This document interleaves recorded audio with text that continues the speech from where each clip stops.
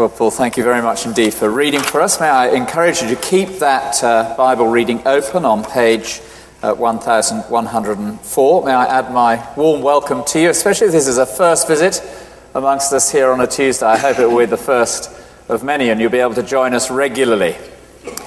Our subject is the missionary expansion of the church. What does authentic missionary expansion look like?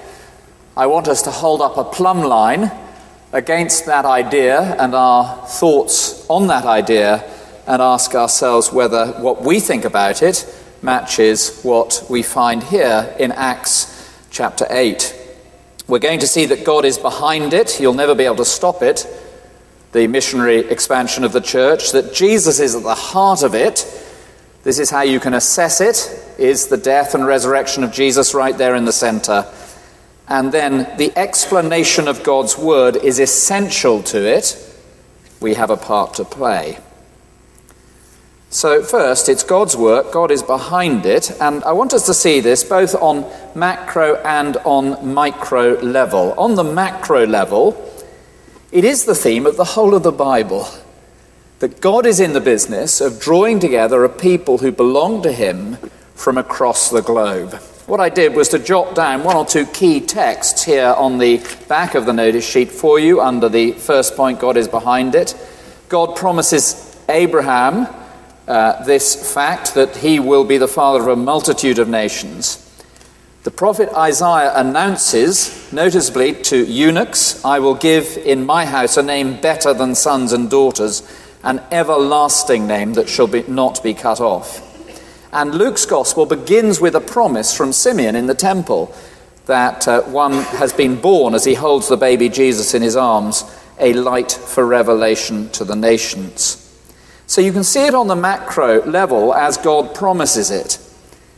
And Jesus announces it, Luke 24, that repentance and forgiveness of sin should be proclaimed in Christ's name to all nations, beginning from Jerusalem. And then at the beginning of this book, the book of Acts, we see that the Holy Spirit enables it. You will receive power when the Spirit has come upon you to be my witnesses in Jerusalem, Judea, Samaria, and to the ends of the earth. And here we find ourselves in a section of Luke's book of Acts, in between the gospel in Jerusalem and then it beginning to burst out from Jerusalem, Judea, Samaria, and then to the ends of the earth. And God is behind it. He promised it. Jesus announced it. The Holy Spirit enables it. Indeed, even in this chapter, if you look at the way the chapter begins in verse 1, with extreme persecution, there arose on that day a great persecution against the church. And verse 4, those who were scattered, the church being scattered through that persecution. Even as the disciples were driven out and away from one of the most successful missionary events in the history of the church, the growth of the early church in Jerusalem shortly after the death and resurrection of Jesus, growing from a group of 120 to thousands and thousands in a matter of weeks. Even as they're driven away from the center of one of the most successful Christian missions in the history of the church, they go out preaching the word and the missionary advance takes place. Interestingly, the key evangelists are left in Jerusalem. And even with the apostles left in Jerusalem, nonetheless the word goes out and the church advances, and this triggers the worldwide expansion of the gospel. However, it's not only on the macro level that we witness God's hand over the advance of his gospel across the world. Just glance at the micro level now at our incident, verse 26. An angel of the Lord said to Philip, rise and go towards the south to the road that goes from Jerusalem to Gaza. This is a desert place. And he rose and went. And there was an Ethiopian, a eunuch, a court official of Candace, queen of the Ethiopians, who was in charge of all her treasure. He had come to Jerusalem to worship and was returning seated in his chariot, and he was reading the prophet Isaiah. And the Spirit said to Philip, go over and join this chariot. So Philip ran to him and heard him reading Isaiah the prophet and asked, "Do you understand what you're reading?" Who brought Philip down to the desert road heading south? God did. An angel of the Lord said to Philip. Who spoke to Philip and told him to go up to Ethiopian's chariot? God did. Verse 29, the Spirit said to Philip, "Go up and join this chariot." Who arranged this quite remarkable coincidence that at the very moment Philip approached the chariot, our friend, the Ethiopian Chancellor of the Exchequer, should be reading from Isaiah 53? God did. And who is it that has so worked in the heart of the Ethiopian that he should be wanting to hear the good news of the gospel at the very moment that Philip comes alongside his chariot? God did.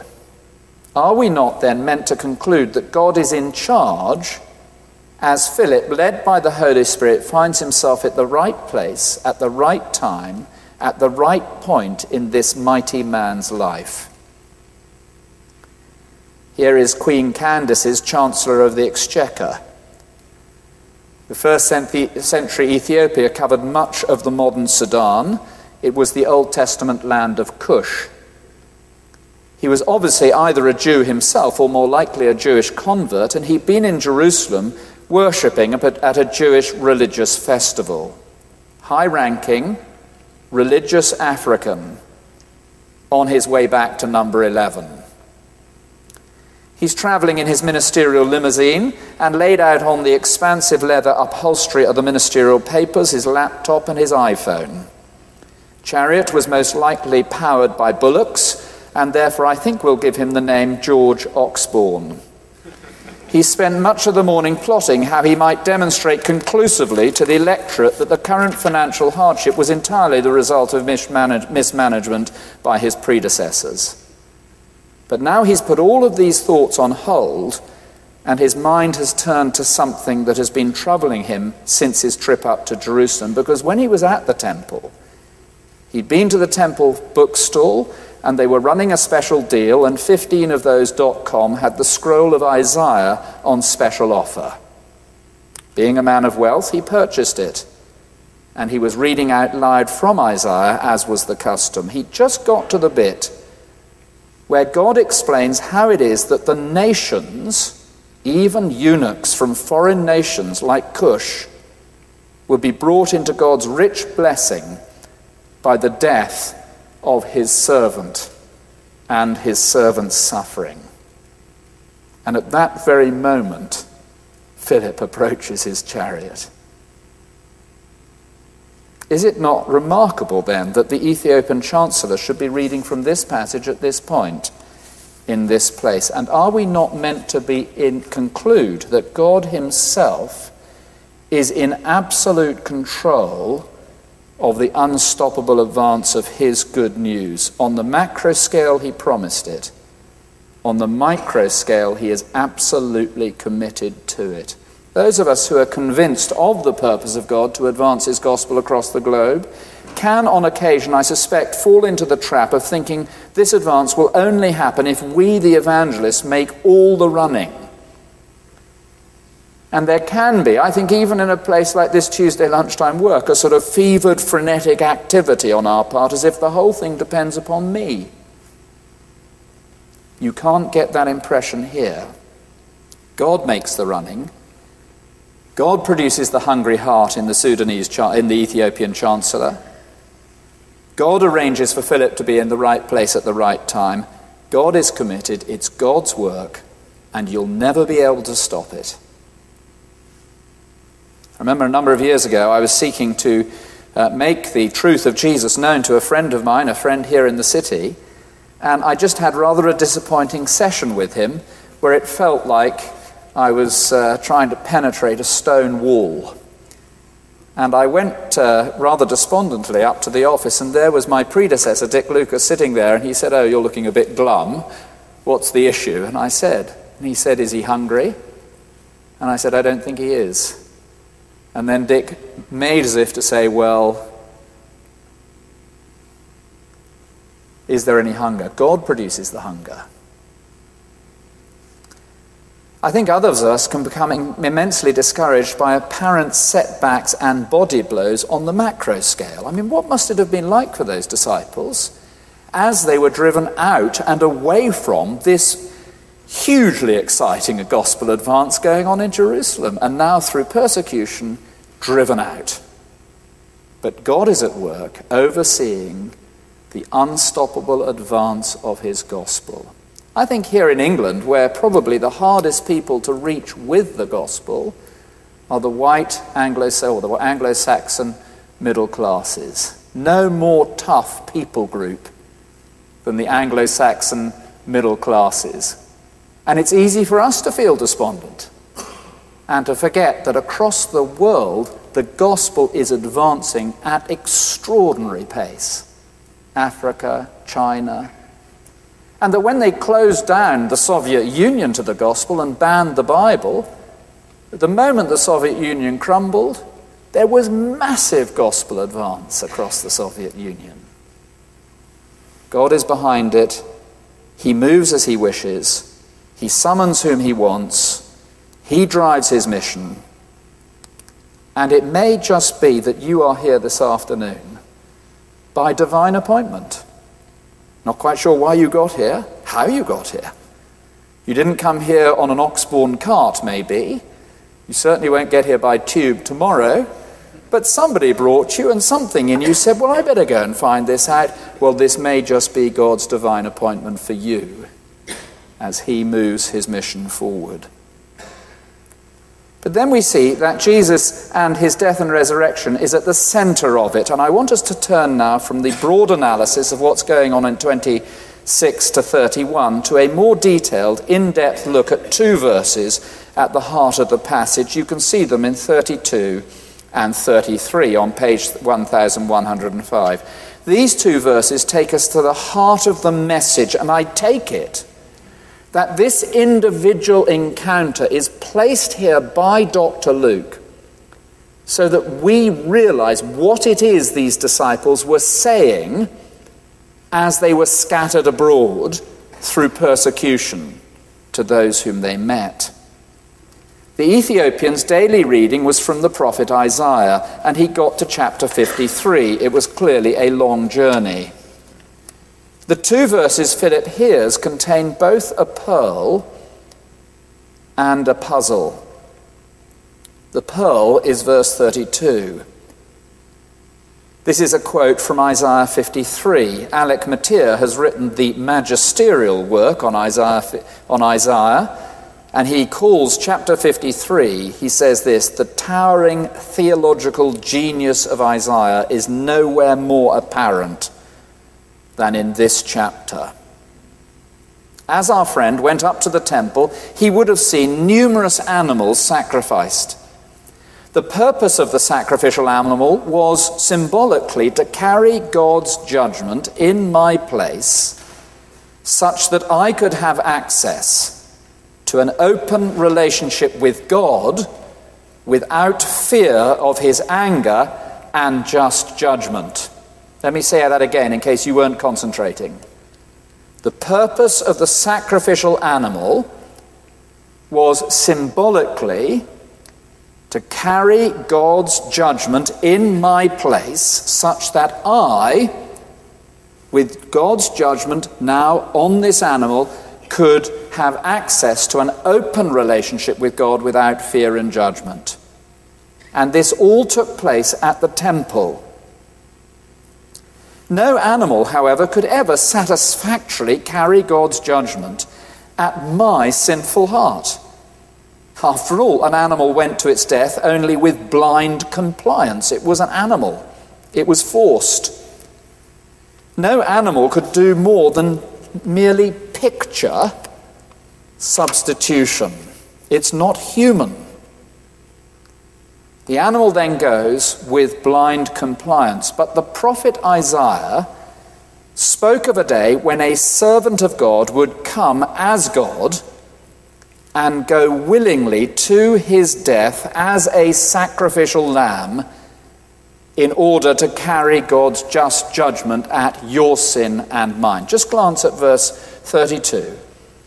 Like a sheep He, this servant, was led to the slaughter, and like a lamb before its shearers is silent, so he opens not his mouth. So that this servant, fully human, was to do what no human had ever done before, to live a perfect life, to submit absolutely to the will of God, to go to the place of sacrifice, fully human, perfectly divine, carrying God's just judgment at our human sin. Here then is the pearl of these verses. As the Ethiopian is reading from Isaiah, and he gets to this passage in chapter 53, and he reads of this servant who would be led like a sheep to the slaughter, like a lamb to the sacrifice, to carry God's just judgment at human sin. Not surprising then that the Ethiopian asks the question he asks in verse 34, about whom, I ask you, does the prophet say this? About himself or about somebody else? And Philip is ready with his answer. He opened his mouth and he spoke about Jesus. Who then went to Jerusalem willingly and selflessly, humbly and obediently? Jesus. Who is it that has died sacrificially as a perfect, obedient substitute for the sins of humanity? Jesus. Who is this divine being who can satisfactorily achieve what thousands of sacrifices over centuries has failed to achieve? Jesus. Who is it that carries God's just judgment at your sins and mine? Jesus. Jesus Christ then has done everything that the temple pointed to. There is the pearl. The puzzle is there in verse 33. Verse 33 could refer to Isaiah 53 verse 8, which talks about the generation of the suffering servant who unjustly committed him to his death. Who can describe his generation? They killed the Lord's king. Look at the wickedness of it. They rejected Jesus. But Acts chapter 8 verse 33 is not a perfect word-for-word translation of Isaiah 53. It is rather something of a summary of the last part of Isaiah 53, which speaks of the results of the servant's death. That the servant's sacrificial death on behalf of the sinner will be vindicated by God, accepted by God, and that God would raise this servant up to life and make him the head of a vast number of men and women belonging to God. Personally, I think that is most likely. Who can number the vast swarms of the servant's generation gathered from the ends of the earth? Who can number his children? They're like the stars in the sky. They're like the dust of the earth. They're like the sand on the seashore. They can never be counted.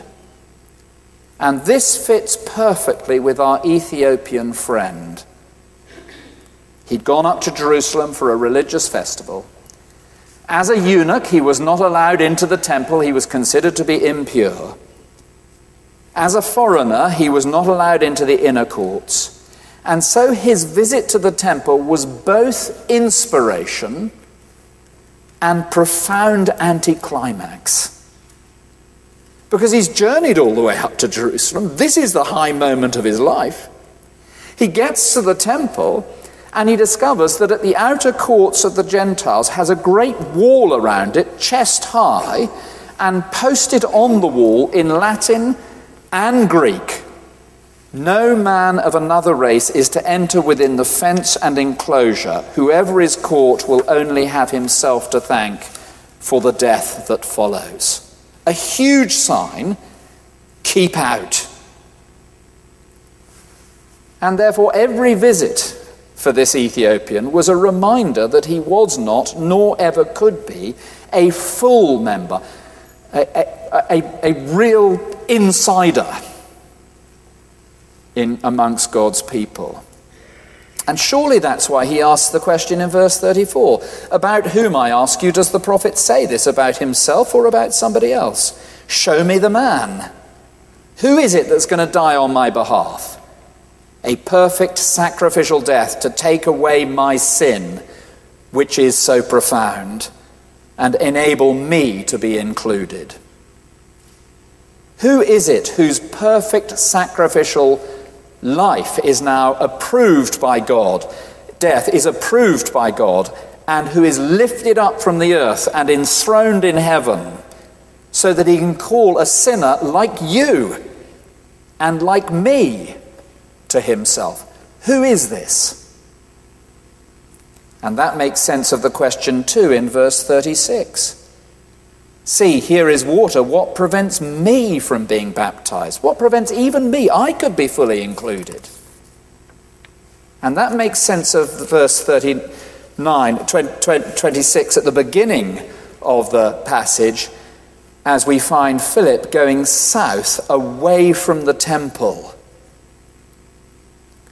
So what we're being shown in these chapters is the Samaritans receiving the gospel with joy, the Ethiopian receiving the gospel with joy, people of different race, a black African, a mixed race Samaritan, people of different religion, a Jewish proselyte, serious enough to go on pilgrimage, a part Jew, part Gentile, superstitious pagan Samaritan of different rank, one of the highest rated officials in the court of Queen Candace, and on the other hand, rural villagers from across the region of Samaria.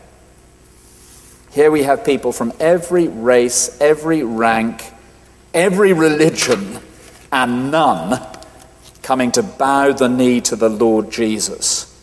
And the heart of the message that they're hearing is this truth, that Jesus Christ died on the cross for sin, and that Jesus Christ has been exalted to heaven by God, and that as you or I put our trust in Jesus, whoever we are, whatever our past, we are accepted and fully included amongst the people of God. God is behind it. You'll never stop it. Jesus Christ is at the center of it. If you want to know if an authentic Christian work is going on, here is the plumb line. Is the death and resurrection of Jesus right at the heart of it? And finally, very briefly, verbal explanation is essential to it. If we had longer, we could go through the whole chapter and see this again and again and again. Verse 4, they went about preaching. Verse 5, they went to the city of Samaria and proclaimed. Verse 12, they believed Philip as he preached. Verse 25, they returned to Jerusalem preaching. Verse 35, he told them, literally he preached to them the good news about Jesus. Verse 40, he preached the gospel to all the towns. Different words for preaching, proclamation, explanation, but all verbal. Different settings, a mass group in one setting, in the center town of Samaria, little villages, small groups, and here on the road to Emmaus, on the road south down to Gaza, one-on-one, just the two of them in the chariot. Explanation is central to it. Notice verse 31. How can I understand unless someone guides me? And notice verse 35. Philip opened his mouth, and beginning with this scripture, he literally evangelized him with Jesus. There is a form of almost mystical Christianity that thinks, providing I just show someone some love, then they're bound to become a Christian. which fundamentally denies the teaching of this chapter. You find it in things like Love London. Go and wash everybody's cars, or go and clean up the litter, or something like that, which is a wonderful thing to do.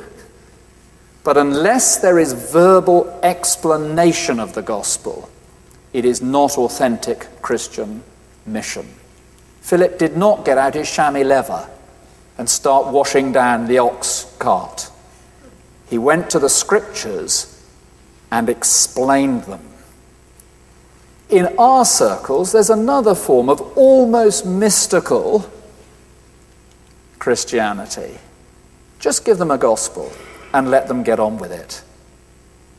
Look again at verse 31. How can I unless someone guides me? It seems then that we're learning in this chapter that alongside the word, we need somebody to help us to understand it. We need somebody to make sense of it. We need somebody to explain it. Let's pray together.